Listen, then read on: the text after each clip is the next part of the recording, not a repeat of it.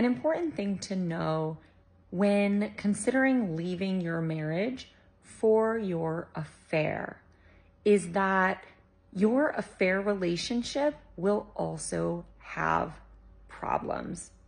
As humans, we are flawed, we are messy, we have idiosyncrasies, and the affair relationship will change and evolve over time.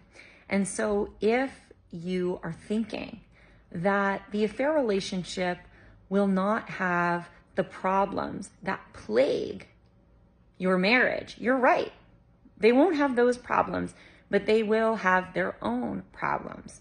So it's important to be realistic about that and also understand whether the problems that you'll have with a new person are still preferable and ideally chosen over the problems that you have with your spouse.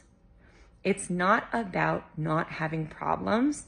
It's about leveling with the problems, understanding the problems, and going in with eyes wide open about the fact that problems are a part of life. It's just a matter of which ones we want to contend with.